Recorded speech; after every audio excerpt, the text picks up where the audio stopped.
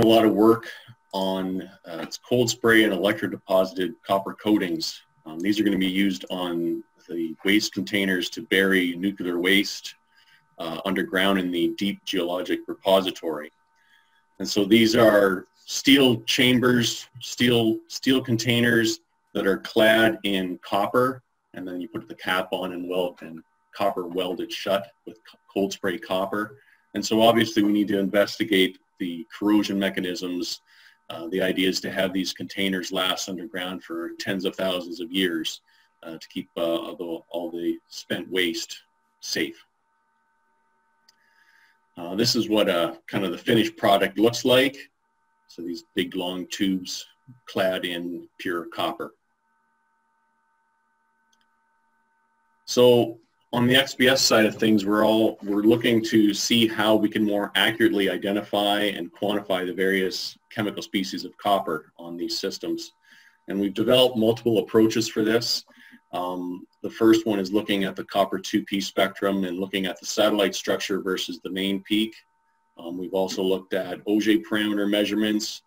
We've done some curve fitting of the copper 2p 3/2 peak, and then come up with some systems for curve fitting the Auger peak. And we'll show all of those. And so most of you know this, the Shakeup structure, there's a finite probability that an ion will be left in an excited state, a few eV above the ground state. When this happens, the kinetic energy of the emitted photoelectrons is reduced, and we get these higher binding energy peaks above the main line. So these are the classic Shakeup structure that you see in the copper 2 species. If we look at some of the copper 2 species, we can see that we have copper oxide here, copper 2 oxide, and copper 2 hydroxide. And you can see that there's some difference in the shapes of these structures.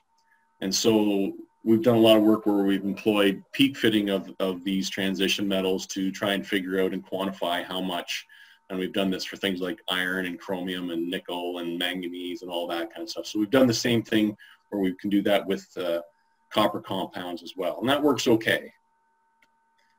If we look at the species copper 0 and copper 1 species, many of you know this, that they come up at the same nice single peak at somewhere around 932.6 to 932.2 or so EV. And it's very hard to distinguish between copper 0 and copper 1 species if that's what you have present. One way to get around that is to look at using the Auger parameter. And you can see the Auger parameters for copper 0 is 1851.2 and copper 1 is 1849.1. So you can use the Auger parameter to distinguish between those. But if you have a mix of species, it becomes very difficult to tell what you have. And so we've taken some of this and we worked out some math that allows us to use the Shakeup structure of the copper 2 species to calculate how much copper 2 versus how much copper 0 plus copper 1 we have on a surface. And so we use equations like this that basically look at, use the area under the Shakeup structure and compare that to the area under the main peak and develop how much copper 2 is present. And you can put that into kind of a nice little spreadsheet here, and you can just measure the area underneath the satellite structure compared to the area under the main peaks, plug that into the formulas, take a look at the shape of this structure. So in this case, this is copper 2 hydroxide. And so you would change the ratio that you use or the values that you use depending on what species you have present. So if this was copper 2 oxide, we'd use a different value. Some of these values are listed here. That allows us to then more accurately quantify how much. And you plug the numbers in, you come out, okay, I've got so much copper 2 versus so much copper 1 and copper 0. So an example of this is looking at, this was a couple years ago, we were looking at mineral processes out of the Inco matte flotation separation process.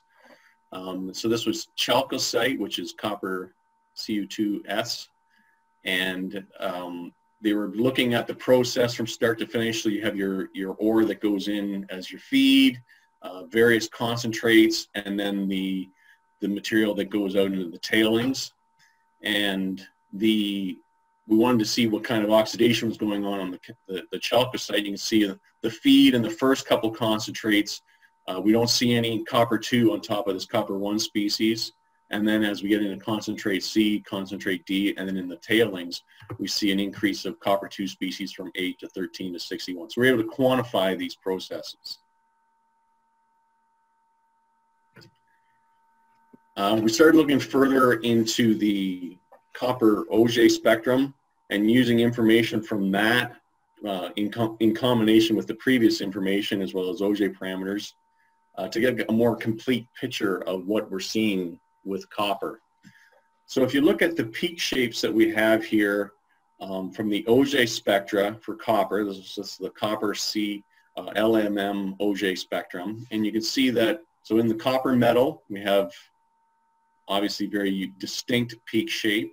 This is copper 1 oxide, this is chalcopyrite or CuFeS2, copper 2 oxide, copper 2 hydroxide, and you see they have all very different peak shapes as well as positionings. And so we're going to use that as a diagnostic tool to tell us what species we have. Some instrumental or some experimental details. These copper coatings, a lot of them we're doing a lot of electrochemical work, electrochemistry on them. So they'll sit in solutions for many, many days. This particular sample was 166 days. And it'll be in anaerobic conditions, so no oxygen. This is to simulate what's happening in this deep geologic repository where there should be no oxygen present. And after they go to they'll go to the XPS first, and we do this all through a glove box. We'll do SEM work, we'll do XRD, maybe Auger, Raman spectroscopy. So we have a lot of information on these systems. Some of the XPS details. We have a very nice argon-filled glove box that fits very nicely on the front end of our Supra. And before that, we had an Ultra system where we had the same glove box fitted onto that. And in some cases, we've used glove bags and things like that. We also have a Nova system as well. Sometimes when we have larger samples, we can fit that into the Nova because it has the much larger platen compared to the old Ultra or the new Supra system. When we do the analysis, we first do an analysis of the copper 2P and copper LMM Auger peaks. And we want to run them first because X-rays will reduce copper 2 down to copper 1.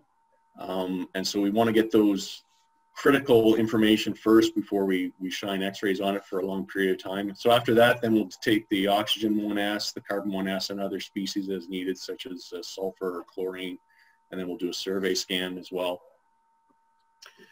In some cases where we're really trying to get a good handle on what copper 2 species we have, and we're worried about, especially with copper hydroxide, we find that cooling the sample to minus 100 degrees Celsius using the cold stage actually slows down the degradation, the X-ray degradation of copper species. And I think it's because it's a thermal effect with copper. It's not always that way with all species, but certainly with copper hydroxide, we certainly see that we can slow down the degradation processes using cooling of the sample. And then we use all the data available to fully kind of understand the composition of the surface. And so some examples here. In this first example, you can see we have a bit of a shakeup structure, and we can go use those math to calculate, so much copper 2 oxide versus so much copper 2 versus so much copper 1. And we can know it's copper 1 because if we look at the Auger parameter between these two, it comes in as mainly copper 1. In this second example, we're using the Auger parameter to see it's copper metal. If we look at a series of samples, we can see that the changing Auger peak shapes are telling us information about what's going on here. The copper 2P 3 hats peak gives us basically no information. It's a single sharp peak. We don't have any copper 2 species here. But if you look at the Auger structure, you can see, well, that looks mostly like our copper 0. On this next one, we see that there's more copper 1 showing up, but still some copper 0. And then the last one, it's mostly copper 1. So monitoring the change in those Auger structures is what's giving us the information. The 2P peak is not giving us any information that we can really use. And so we can take this a step further and go into doing a peak fitting. So we take a series of standard samples, figure out their peak shapes, and then develop peak fitting parameters that we can then use to quantify how much of each species we have within the sample. And in this case, we can see we have copper 0 at about 30%, copper 1 oxide at about 55%, and copper 2 hydroxide at about 15%. Another example, if we look at, this was a sample that had a mix of copper metal, copper 1 oxide, and copper 1 sulfide. Again, the 2P peak shows us nothing. It shows us a single peak. We're not much use, so it's not much use. But if we go in and do peak fitting of the Auger peak, we can now figure out what we have there. And if you see all those peaks there, that's just mimicking peak shapes of the actual Auger spectra. So you can see what we have. We have the peak shape for the copper metal, copper sulfide, and copper 1 oxide.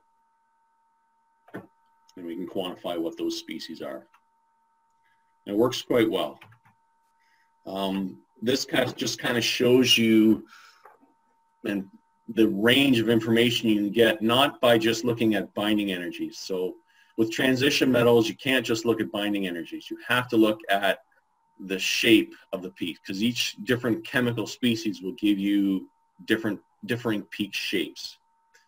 And you can see that very clearly in both the copper 2 species, where the shakeup structure changes in position and shape as we go through different species. You can look at the sulfate up here. It's a completely different looking beast.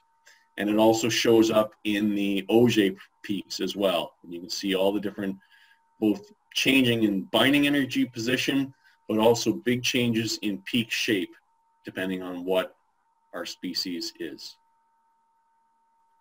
And this is not unique to copper. You can see this in the nickel Auger spectra as well as you can see it, of course, in the nickel 2P spectrum. All the different species show different peak shapes as well. And so we're using those as diagnostic tools for this type of work. And then just a little plug for my website. Maybe many of you maybe have seen this. XPSfitting.com is some of my kind of work.